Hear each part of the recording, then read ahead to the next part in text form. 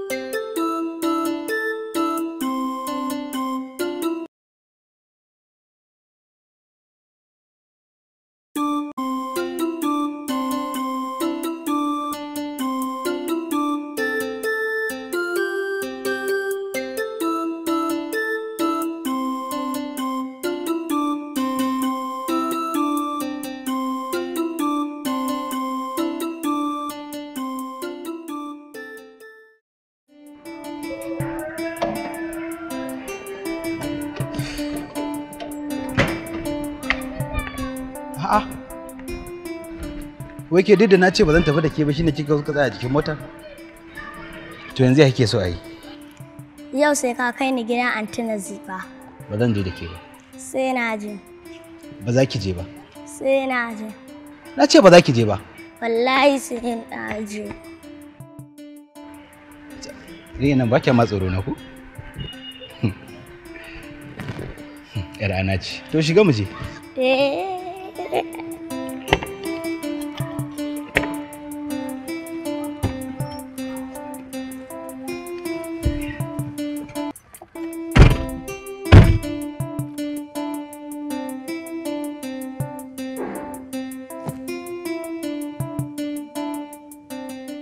Hajiya.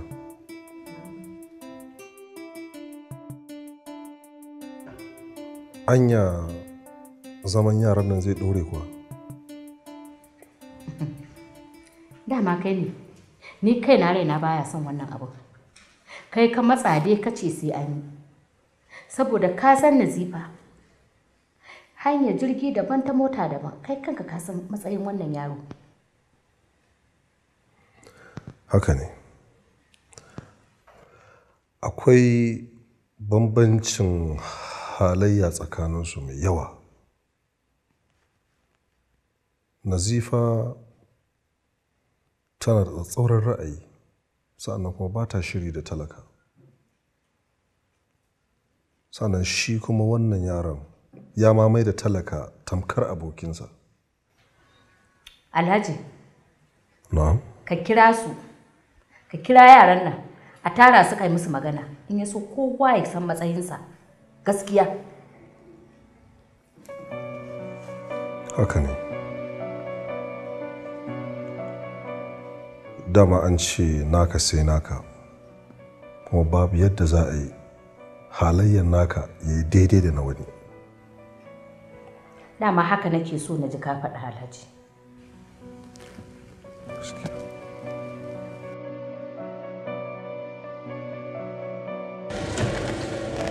Assalamu alaikum.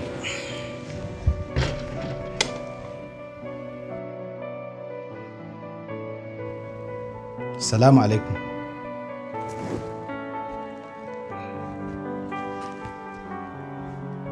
Assalamu alaikum.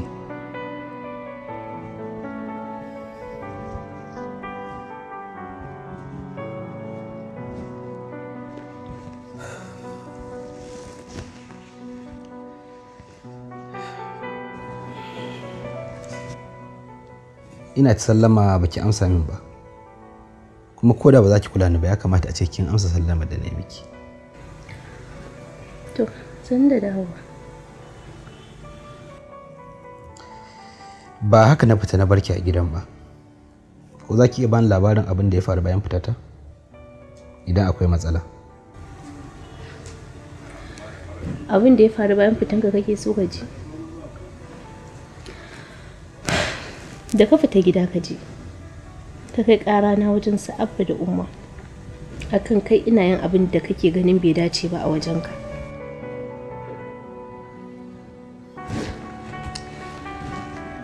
Umma ta kira ni ta gaya min duk abubuwan da ka je ka faɗa musu. Ra'ayinmu ya zo ɗaya da su, sun ce mu umma ina da bukatan a canza mu yan aiki ne a kawo masu jin magana za a canza mu. Abu ɗaya ne dai kawai suka umarce ni da na yi maka biyayya. Kuma ai ina yi ko?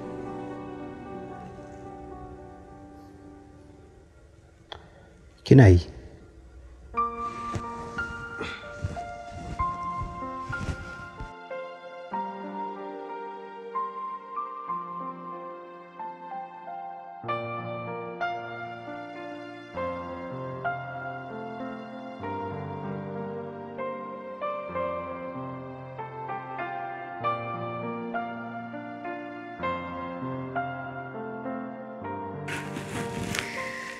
Kai haƙuri, yallaɓai.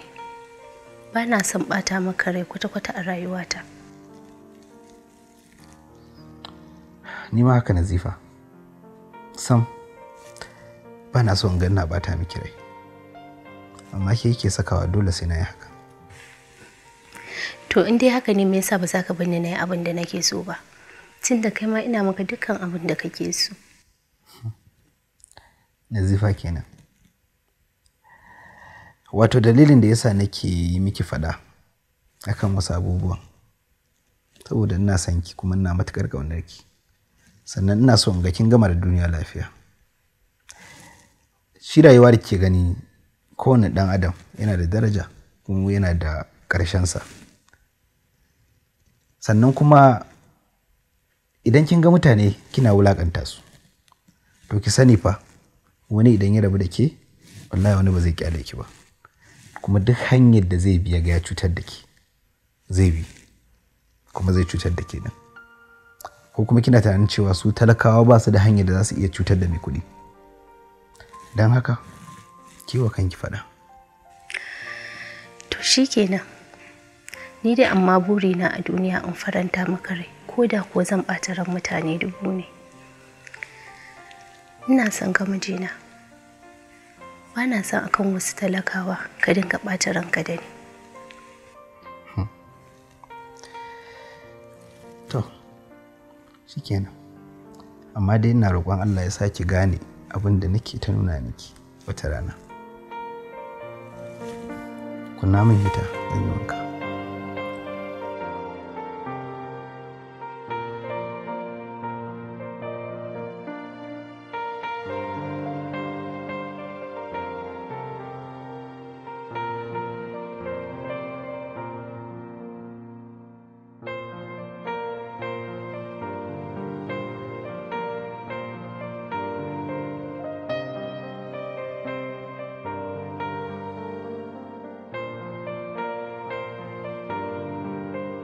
Hajiya.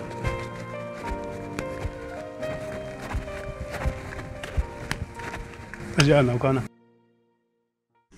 Ya ga kin dade baki fito ba yanzu tafi gida kai ce fa ne. Bari bi shi da gudu ko zan same shi. Kai dan Allah dakata malam. Ka koma ka je ka ci gaba da aikinka. Duk lokacin da ya dawo ka ce masa ya shiga cikin gida ya same ni ina jiransa. To na gode. Wai ba kana nan na aiko na ce jira ni bane? Muna tare da shi kika aiko mai ro.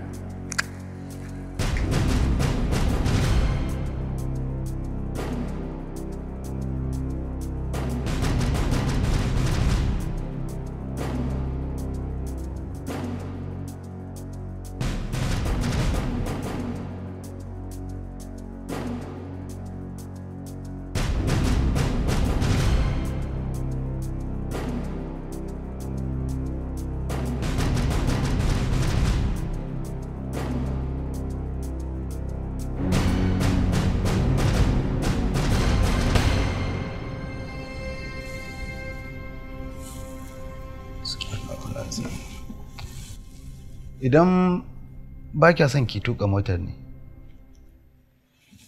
to ku je in kai ki tunda kina sauri ko? Kyale ni kawai zan jira ya dawo.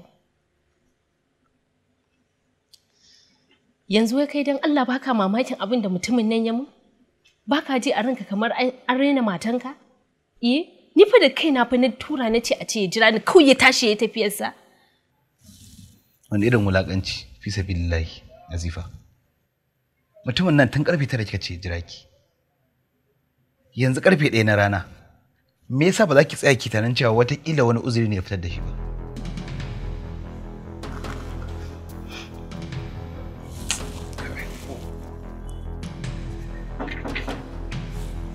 Waye shigo?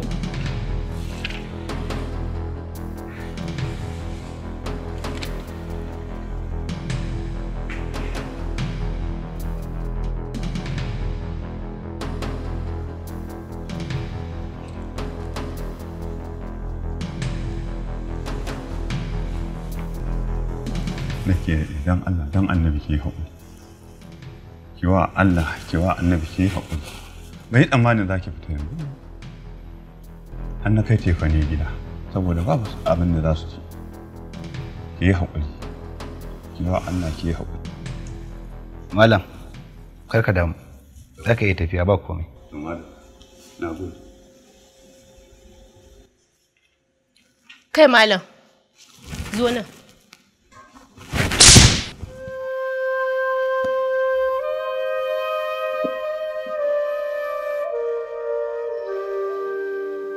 Kika mare ni?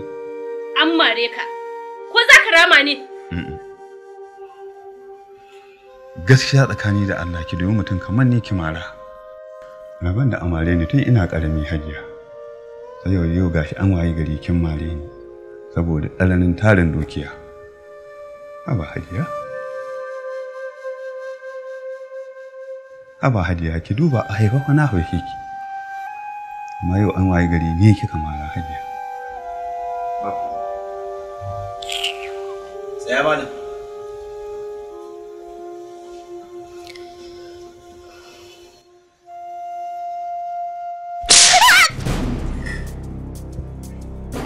Me yasa ka mare ta? Saboda ta mare ka. Na ka sani ba ka mare ta ba Alhaji. Na san idan na ce maka karama, za ka ji nauyi na ba za ka iya rama ba. Shi yasa na rama maka. Sauran kuma ya rage gare ka. Idan za ka iya yafe mata, sai ka yafe mata. Idan kuma ba za ka iya ba, sai ka bar ta da Allah. Wannan duk abu ne mai son iya Alhaji. Ni ka mara? Abdul, yanzu ni za ka mara? Ni ka mara akan wannan talakan banza?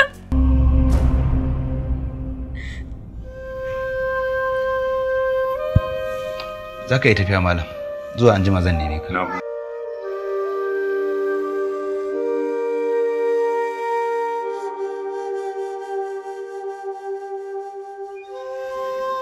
Na daɗe ina sauraron ki, ina kallon ki, kina kiran mutane da talakawa, ko ki kira su da banzaye ko kuma 'yan iska. Ke kullum baki da wata magana mai daɗi waɗanda zaki faɗa wa mutanen da kuke tare da su, sai baƙaƙen maganganu munana. To ina so ki sani, duk abin da zaki yi a rayuwa ya kamata ki rika tunani. Ki rika tunanin rayuwarki kafin ki kalli ta wasu. Sannan ki rika kallon irin rufin asirin da Allah ya mana kafin ki kalli na wasu. Ina so ki sani cewa duniyar nan da yake gani kowa yana zaune akan sirrinsa ne. Da duniya za ta ce kowa ya tashi, to wasu wallahi ko akan titi ba su isa su yawo ba.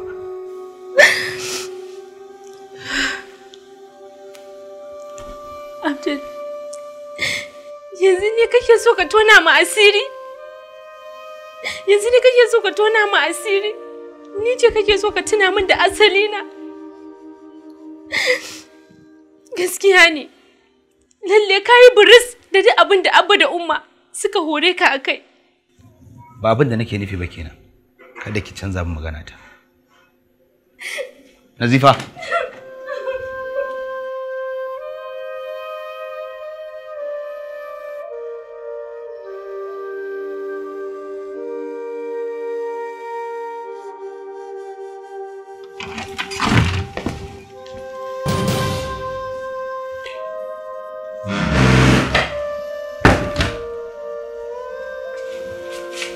Ina za ki je ne? Gidanmu zan je. Oh my God. Kin ga Nazifa. Ni fa ban faɗa miki maganan nan dan ne miki gori ba. Kawai dai ina miki nasiha ne domin in kafa miki misali. Dan girman Allah karki je wa iyayenmu da wannan magana. wallahi tallahi sai na gaya musu. In ya so in na daka kore ni a gidan, ai dama lokacin da aka kawo ni gidanku ba shawarta na aka yi ba, tsintan kaina ne a ciki. Kuta yanzu baka da daraja da kima a idona. Kinga, dan Allah ki haƙuri. Na roki ki haƙuri dan Allah. Iyayenmu ba za su taɓa jin daɗin wannan magana da zaki je musu da shi ba. Ni kuma na yi miki alƙawari da dan Allah ba zan ƙara kusancin faɗa miki wannan kalmar da na faɗa miki ba. Ki dan Allah.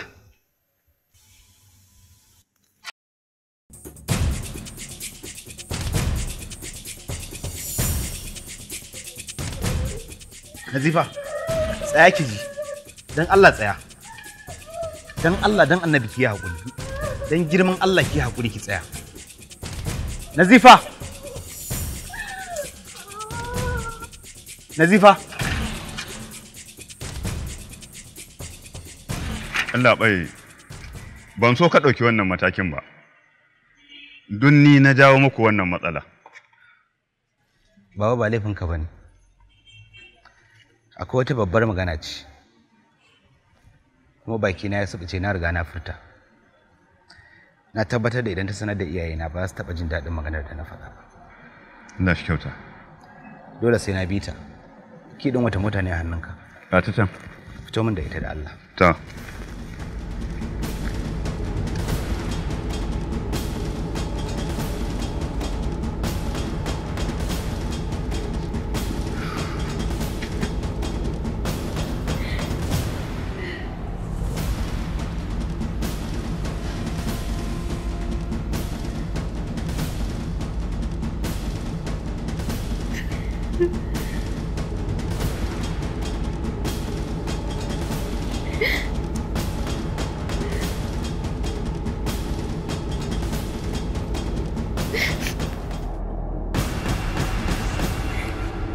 Shi Abdulmalik din ne ya yi miki gorin asali? Lalle ya yi babban kuskuren da zai yi da na sani akan abin da ya faɗa. Ki shiru yata. Ki share hawayenki. Kina da yanci dan ke ma ya ce kamar kowa. Kin ji ko? Ya hakuri. Assalamu alaikum. Amin wa alaikum assalam. Bismillah. Ga guri canje ka zauna.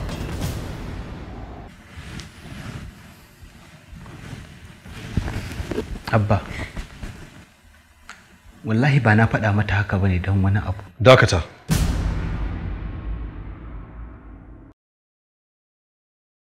Ba na buƙatar jin wata magana daga gare ka. Bayan ka watsa mana ƙasa a ido, ka nuna mana cewa kai ba ɗan halak ba ne. Bayan alhali kai ne misalin tsintacciyar mage da ba ta mage.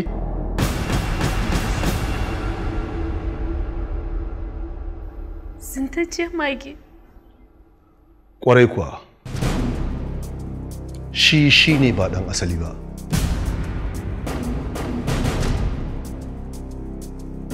Ke ce mai asali a gidan nan. Mu ne iyayenki, mu muka haife ki.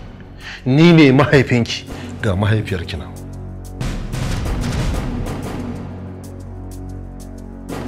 Kuma da kake maganar asali, ita tana da cikakken asalinta. Kai ne baka da asali, domin tsunto ka muka yi. Kuma duk maganganun da nake yi a kanta ba da ita ya faru ba, da kai ya faru. Abba, ban gane me kake so ka faɗa ba. Ina nufin kai ne muka karɓo ka daga asibiti. Bayan ƙwato ka da aka yi da hannun mahaukaciya.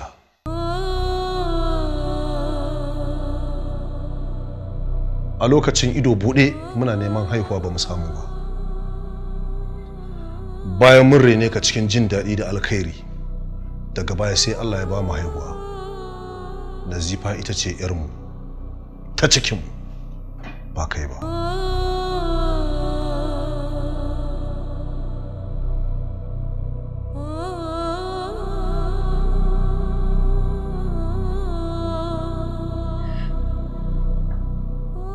Abba, ya sa a juya magana akan ɗan wannan ƙaramin abin da ya min.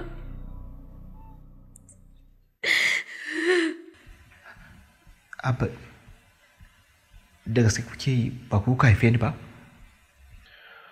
Ba mu muka haife ka ba. Kuma lokaci yayi da ya kamata ka san waye kai. Tunda yanzu ka kawo ƙarfi. Ka yi karatu isasshe. Kana da jarin kanka. To lokaci yayi da ya kamata mu yaye ka. Nazifa ita ce 'yarmu. Kai ma ka je ka nemi iyayenka.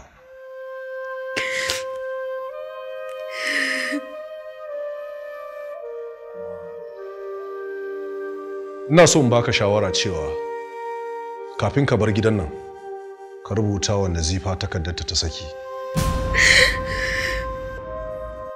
Dan ta je ta auri dan asali ba kai ba.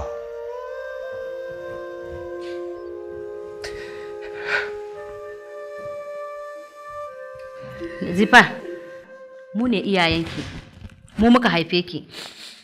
Wannan magana dama mahaifinki ya ɓoye ne tun farko. Saboda ke mace ce, saboda kada ki masa gori, to ashe shi ne butulu. Muka yi masa alheri bai gode ba, don haka duba ka gani, dubi fuskarta, yadda ka mare ta hannunka duk ya kwanta akan fuskarta. Ki daina kuka. Abba, kun san abin da yasa nake kuka? Kawai ina kuka ne saboda tsananin mamakin da nake. Yadda kuka ɗauke ni tamkar ɗan da kuka haifa. Na tabbata da ba ku da 'ya'ya bayan ni, ba za ku taɓa rabuwa da ni ba.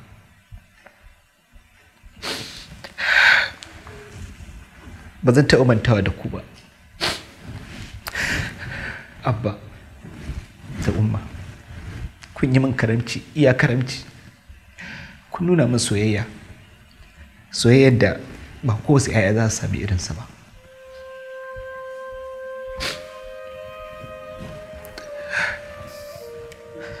Umma, kada ki manta, duk inda na je zan dawo, ko da na haɗu da mahaifiyata ta asali, ki ma uwata ce. Ko babu komai, kin goya ni a bayanki, kin wanke min kashi da fitsari,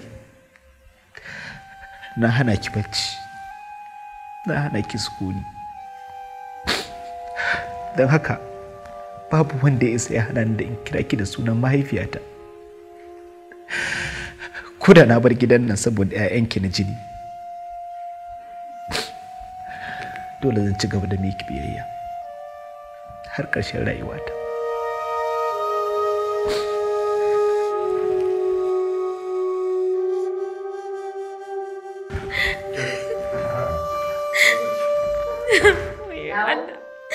Na shiga uku, na ja ma kaina.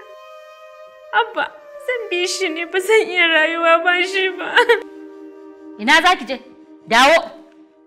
Ki rabu da shi. Ki dawo ki zo ki zauna. Mu ne iyayenki, ni ce na haife ki. Ke ce 'yata. A ciki ni na tsuguna na haife ki da kaina. Kuma a ciki na kika kwanta. Dawo ki zo ki zauna. Share idanki. Kuma ki zauna na ce.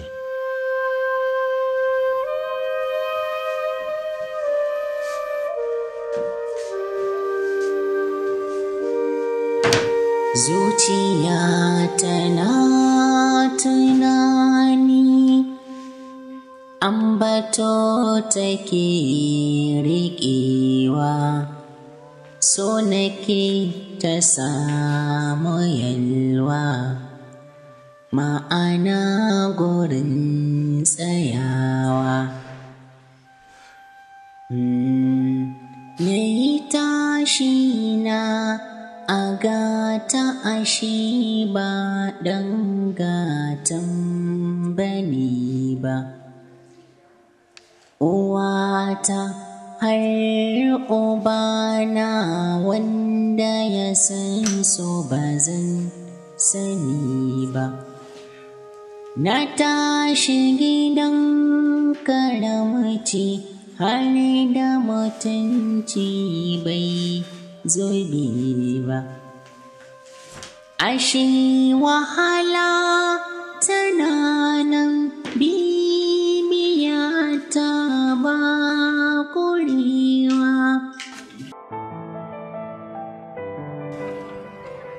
Assalamu alaikum.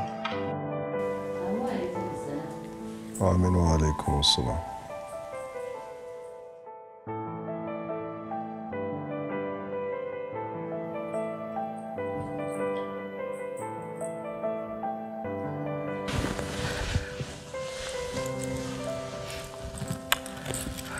Abba ga makullin gida. Ga makullin mota. Ban fita da komai a gidan ba. Illa suturuna da na siya da albashina. Umma, kamar yadda na faɗa miki duk daren daɗewa zan dawo. Insha Allah zan dawo. Sai dai ina roƙon da ki min addu'a. Allah ya haɗa ni da iyayena na asali. Nazifa, iyayenki sun nemi da in baki takarda. Kuma na amince zan baki. Amma ina so ki sani cewa ina son ki. Ina matuƙar ƙaunar ki. Don haka ga takardar ki. Na sake ki saki ɗaya. Ina za ka je?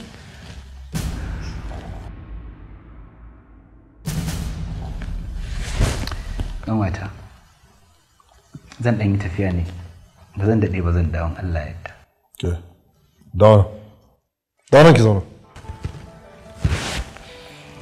Abba ina neman wata alfarma guda ɗaya a wurinka. Don Allah ina so ka sanar da ni asibitin da ka je ka ɗauko ni. Ba a garin nan ba ne. Ko a wani gari ne zan iya zuwa in nema.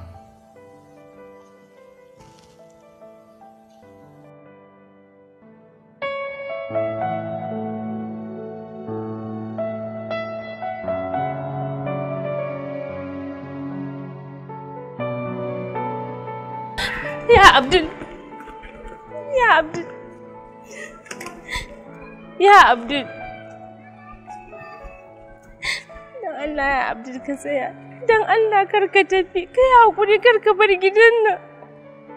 Dan Allah ka tsaya kar ka tafi wallahi idan ka bar gidan nan rayuwata tana cikin hatsari. Nazifa ki hakuri. Sai ka ce baki ji maganar da iyayenki suka faɗa a kaina ba? Zan tafi. Amma na tabbatar da wata rana dole zan dawo in gaida iyayena. Saboda idan su za su iya rabuwa da ni ba zan taɓa iya rabuwa da su ba.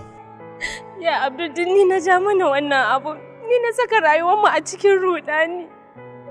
Dan Allah ka banni in ka banni wallahi wannan abun zai zama sanadiyar rayuwata. Ki haƙuri. Ni ma ba da san raina san tafi. Ashe ki ce iyata su sun karfe mun ban sani ba. Duka laifi in kika yi mun gunso ba zai zan kuskure ba. Lafiya? Me ya faru ne naga duk kun fito kuna kuka? Karka damu. Lafiya kalau. Kowa lafiya yake babu wanda ya mutu. Buɗe min kofa.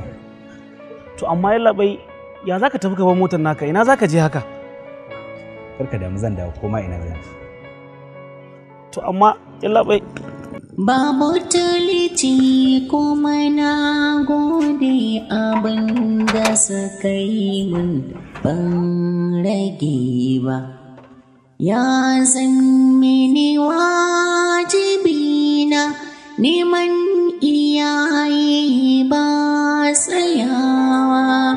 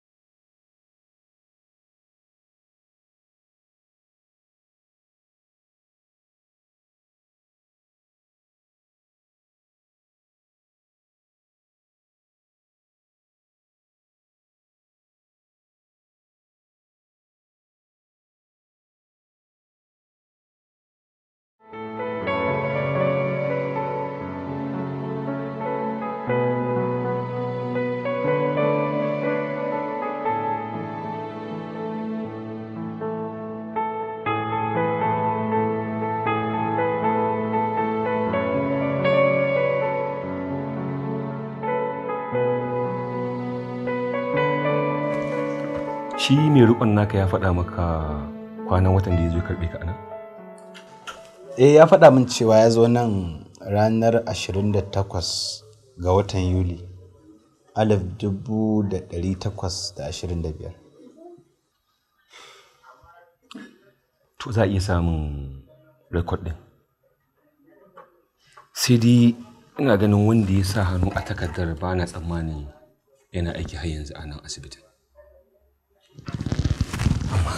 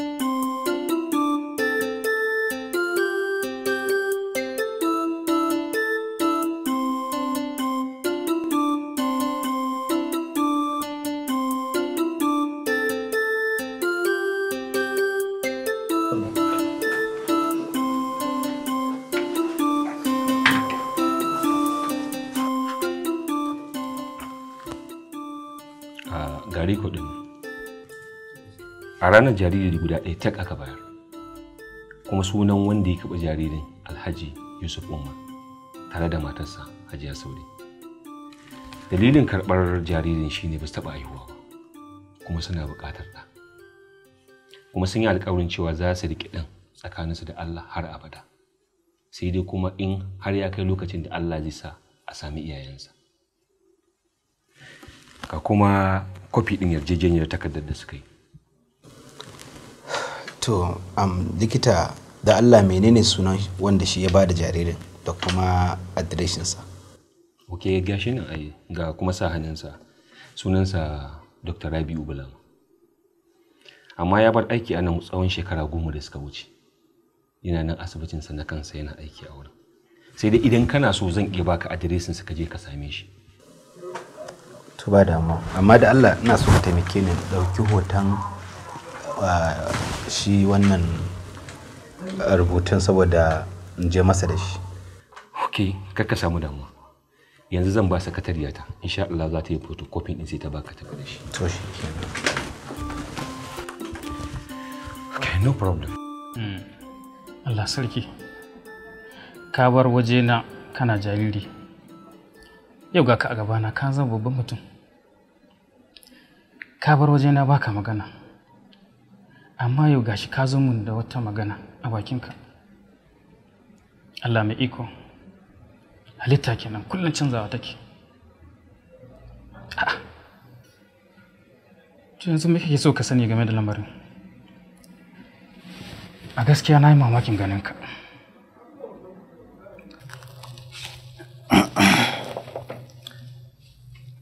Na zo ne domin ka bani labarin mahaifiyata. Domin na tabbatar da cewa kai ne mutum na farko da ya kamata in tunkara. Domin ka faɗa min inda zan nufa domin in same ta. A gaskiya ban san mahaifiyarka ba. Amma dai na ga waɗanda suka kawo ta. Sun ce sun kawo ka ne daga gidan mahaukata. Domin sun ƙwace ka a hannunta ne. An kawo ka nan kana cikin matuƙar zazzaɓi da ciwon pneumonia. Bayan na yi jinyarka har na tsawon kwanaki 8, na ga kamar ka murmure sosai ka samu lafiya. Sai masu neman jariri suka zo. Sai na ɗauke ka na danƙa ka a hannunsu domin ka samu iyaye wanda za ka girma a hannunsu.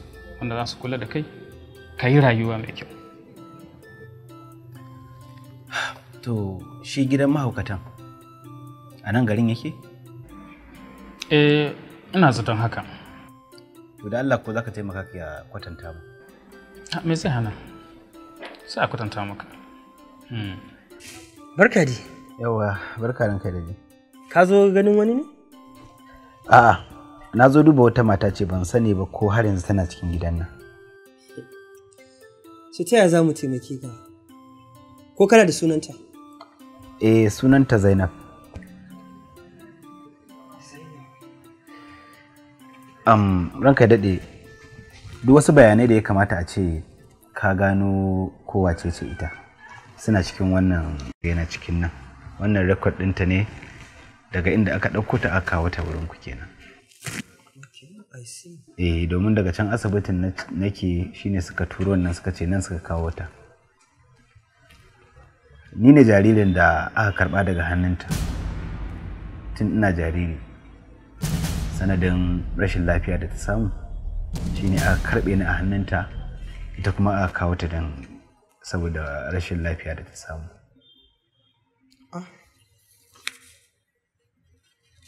Wannan rekod ɗin matan ne? Rekod ɗinta ne wannan. Ba zan tabbatar maka ba, amma idan har matar da kake magana ita take da wannan rekod ɗin, ina tunanin tana cikin gidan. Alhamdulillah. Alhamdulillah. Allah shi ne abin da amma ba da tabbas abin da za a yi. Mu je gurin da marasa lafiyar suke sai mu duba mu gani idan Allah ya sa an dace ita ce shi ko?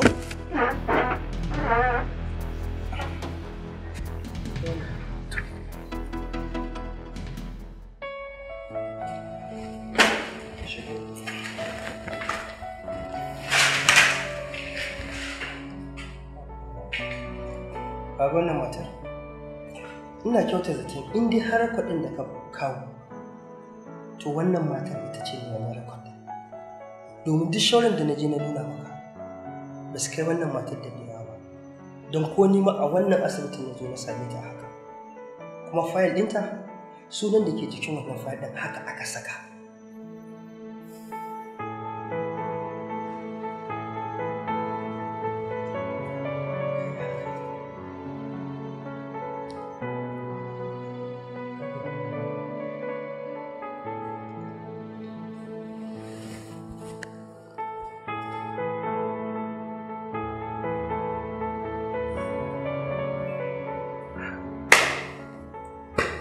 Ina kyautata zaton cewa wannan ita ce mahaifiyata.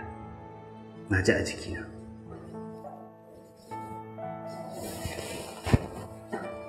Ko?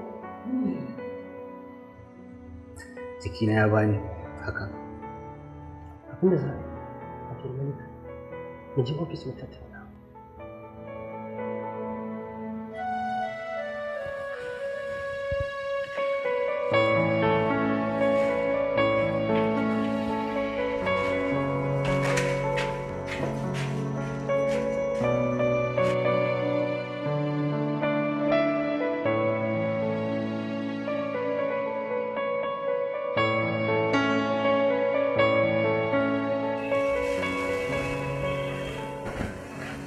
Bawan Allah har yanzu baka tafi ba?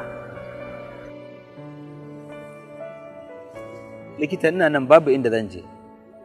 Daga nan har zuwa wasu ɗan lokuta haka. Har zuwa yaushe? Nan ba gurin zama ba ne. Ina ganin zai fi ka je ka ringa zuwa kana ganin ta akai-akai. Likita da ni tunanin da na yi shine tunda kun yi iya bakin ƙoƙarinku Allah bai sa ta samu lafiya ba. Me zai hana ka faɗa min wani asibiti wanda ya fi nan? In kai ta watakila Allah zai sa a dace. Bawon Allah, ba zan ɓoye maka ba.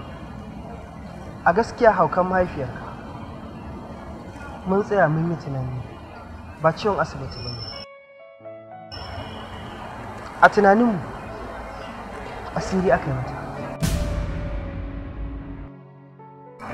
Abu mafi a'ala shine a samu malamai su ringa mahaifiyarka addu'a. To likita tunda abin ya zama haka, wataƙila ban sani ba ko ka san wasu malamai da za a iya ɗauke ta a kai ta, tunda ni ba a garin nan nake ba gaskiya. Gaskiya ba za a rasa ba, in dai wannan magana kake da bukata. A shirye nake likita, ko ina za a kai ta zan iya, ba zai fi ƙarfi na ban Allah ya yarda. Shikenan zo mu.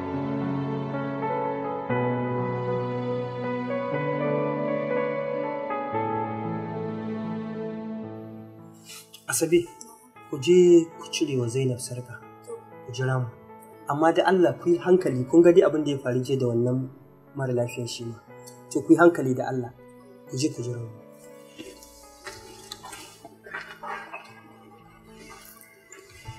Wato abin da ya sa na kira a yau ne nake so za mu fita da Zainab don kai ta gidan malam kuma.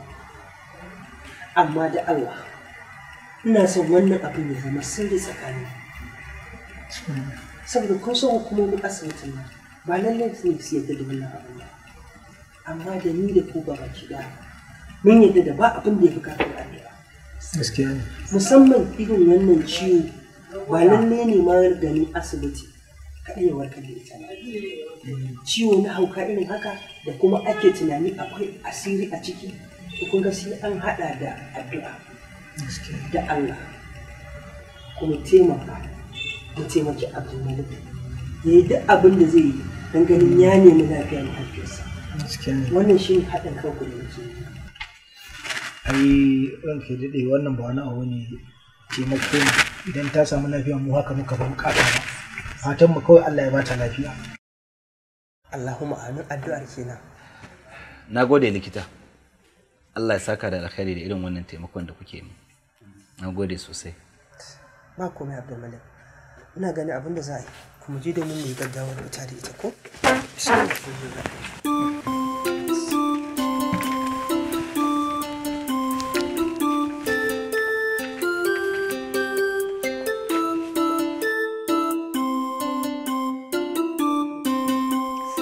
Alhaji na. Alhaji na. Alhaji na. Ku bannin je gurin Alhaji na. Alhaji na. Alhaji. Ku bannin in je shiga shi can. Alhaji na. Hankali. Alhaji na. Alhaji na. Alhaji na. Kai Alhaji na. Alhaji na. Kai Alhaji na.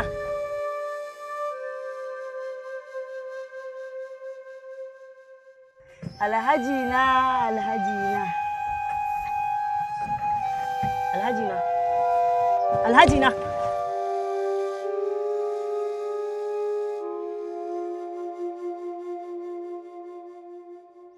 Ku bani je gurin Alhaji na.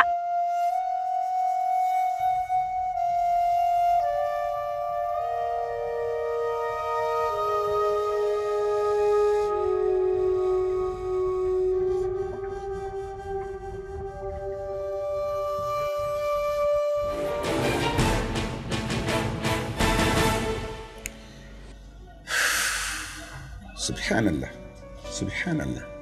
Tun yaushe wannan take tare da wannan lalura? To, aka raba kalla a gaskiya a yadda rekod ɗin asibiti ya nuna mana. Akalla ta kai kusan shekara 27 a asibitin nan gaskiya. Ya salam, ya salam. Amma me yasa ba ku nemi duk tsawon wannan lokacin ba ku nemi gudunmuwan addu'a daga bayan Allah ba?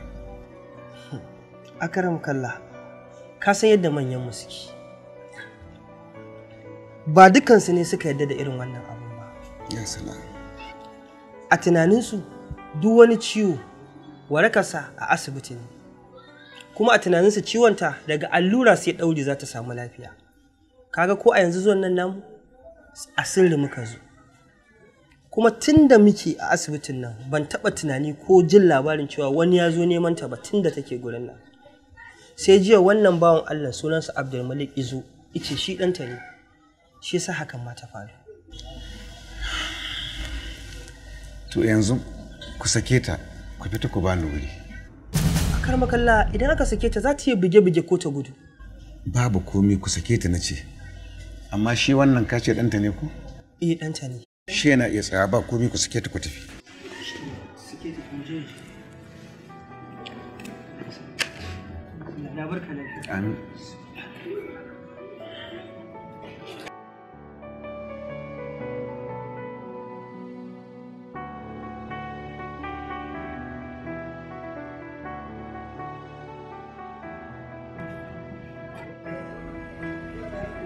Masha Allah.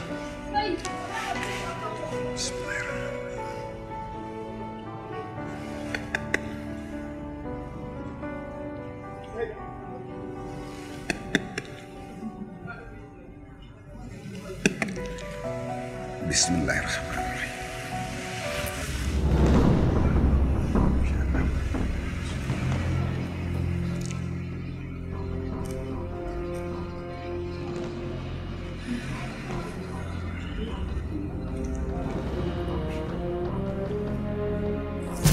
Subhanallah. Kar ka taɓa ta. Kar ka taɓa ta. Malam ba mutuwa ta yi ba dai ko? Ba mutuwa ta yi ba. Bacci take yi.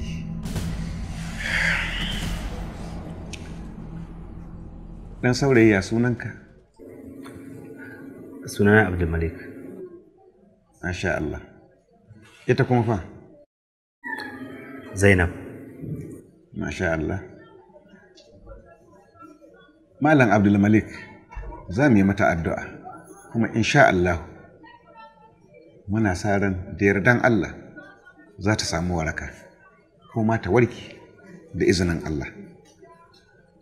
Amma za ta warke ne kadai ta in babu hannunta a cikin wannan laluran da ya faru da ita. Ma'ana kalman da Bahaushe yakan ce kaikayi ko ma kan mashiƙiya. In akwai hannunta wajen cutar da wata ko wani a laluran da haukan nan ya faru da ita, tabbas Allah zai alfashi addu'anmu, zai iya mayar mata da shi ta wani hanya, amma ba ta wannan hanyar ba, domin Allah mai amsan addu'an bayansa ne. Matuƙar tana da hannun cutar da wata, to ƙila Allah ya kama ta ne da laifin yi mata azaba ta wannan hanyar da wannan laluran ya faru da ita. In Allah yadda ma babu hannunta a cikin malam. Muna fatan haka, Allah ya sa haka. Za mu ci gaba da addu'a.